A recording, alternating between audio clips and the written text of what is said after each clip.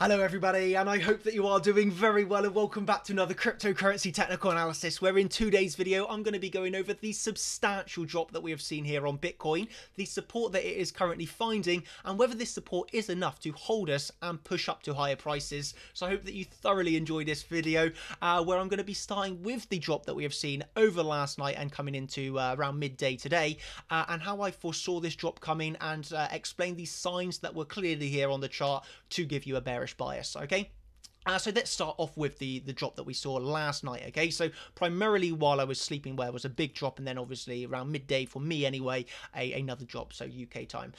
So the drop that happened overnight. Okay, and as you know, yesterday I was looking at this 382 level for a critical support. If lost, the bias for me was definitely bearish, and you can see here a clean break through the 382. So that firstly was a very bearish sign, breaking straight through that, obviously wiping off any chance of a fractal, breaking through the 382, coming down for a temporary support, back testing here the champions channel, moving down to our bottom of the parallel channel, which I really believe was so nice. Obviously from the low to the high to the low to the high to the low, rejection off of the midpoint, lower high dropping down here.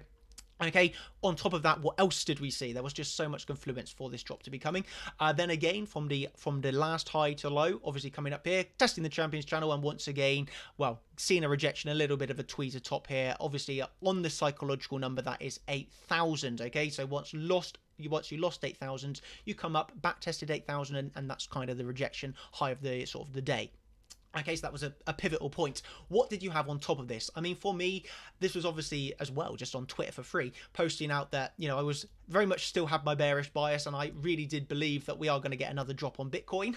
Very nice that it came so fast, I'm not going to lie. But obviously, I did believe that we were getting this drop on Bitcoin.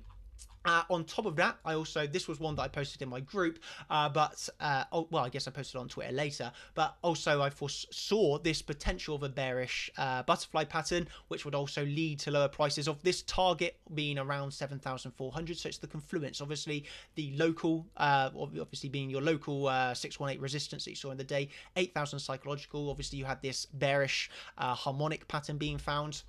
On top of that, I obviously had a bearish Elliott wave count, so you can safely set on top of that you had the midpoint of the channel. So it was just a whole bunch of confluences here from a technical side of speaking, that you were going to be seeing this drop down. And the speed that it came was, I just guess, icing on the cake for me anyway. And then this, just so you're being totally transparent, that last night I also posted that I really did believe that, you know, people should be looking to short the next rise that you get, because the bearish signs were definitely there, and my targets on Ethereum being 130, we haven't hit that yet. We're still sat at around 155 currently, and obviously Bitcoin being target of 7,400, okay, 7,450, and we're currently sat at 7,466. Very nice indeed, I guess, no?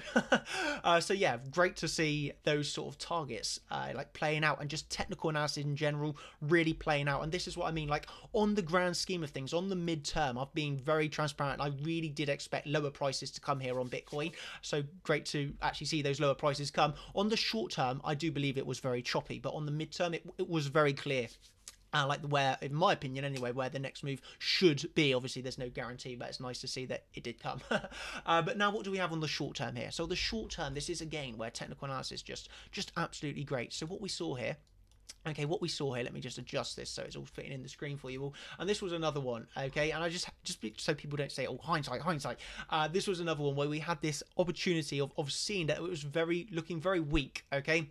As I mentioned, like grinding along support, buyers not showing up, and what you formed here is a little bit of a, well, inside of a channel you were getting this descending type of triangle, okay, so obviously lower high, lower high, lower high, clear support along the bottom, but lower highs going into a tested support, dropping right down through this, okay, and where you eventually found support. And let me highlight this for you all on the Binance chart, because this is where it hit more, let's just say better. Obviously fibs from low to high, you do hit that on Binance, and this is where it's important to like cross check your exchanges, because now just be aware that it's hit on Binance, or well, by about $13 off, but for me this is hit. And then also on BitMEX, you're obviously taking your fibs from low to high. You haven't quite hit it on BitMEX, so it's just something to be aware of. You have to be prepared for a potential of another leg down, but nevertheless, one has to see that the clear support is definitely coming around here of this of the 618, and this is what I mean, like loving Fibonacci. Obviously, when you go from, let's just take the fib here, fib from high to low, obviously getting rejected from the 618, wouldn't have it just been so nice? Fibs from low to the high, coming down to the 618 again, and then literally that's stuck between this fib 618 to this 618. I think this is perfect technical analysis, and obviously in that you had the descending triangle breaking down and then a little bear flag to follow. So all very, very nice indeed, in my opinion. It's trading very well. So then what do you have now on the short term? Okay, so on the very short term, what we can safely say is this is the range to be trading. You can see resistance, well, at the midpoint of this channel, you also got another wick onto it. So 7,485, clear resistance, okay, up to the top of that channel, which is 7,500. Support for me has to be looked at of that 618, as I've just mentioned, which on BitMEX anyway is 7,246. The low of it being 6,792. So an important support for me not to be lost is 6,800. And I'm not going to load it up all today, but I'll just show you from what I posted here. Like the Elliott wave count that also led me to this bearish bias for a max drawdown. I wouldn't want to see this low. This is obviously, well, depending on your exchange, it's going to be slightly different. But this around 6,800, I don't want to see lost to maintain a bullish bias, because for me, obviously primary count being this is wave 1, this is putting in a wave 2. And we'll be moving up for higher prices for wave 3. Just be aware that what we are seeing right now, it doesn't have to be the very bottom. You can definitely see another wave down from here. But on the short term, all I would say is trade this sort of range that you're in right now. If you start breaking up from this, then you can put a lot of or more confidence in this being a very pivotal bottom. Okay, obviously if we just range around here and start breaking down from the range again, well, you're going to be looking at lower prices again. So yeah, that's basically how I have been trading Bitcoin. On the medium term, still looking at, obviously you have to be aware that there's the possibility of this dropping down, maybe on BitMEX getting a better touch of this 7K region. But on the short term, literally just trade this channel. It's worked very nice since the actual drop. You go straight into range channel mode. Okay, then you start getting like little patterns, descending triangles form, breaking down. But the recovery from it has been very good. Okay, so you have recovered from that and now back in. You haven't broken into the top of the range, but nevertheless you are in the at least you broke this kind of descending triangle trend line.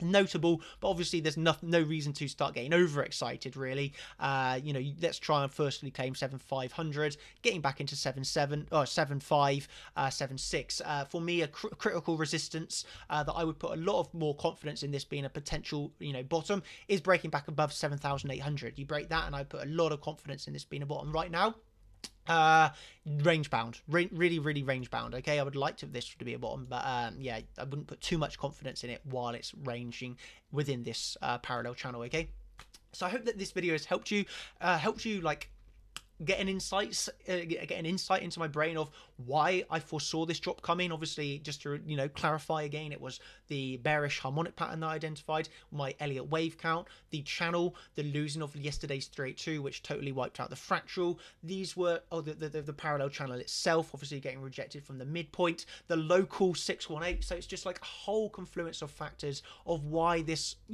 really led to me believing we were going to be breaking down today. On top of that, just the fact that everything was looking very weak. I was just very confident in this breakdown. This was a better fractal, I guess.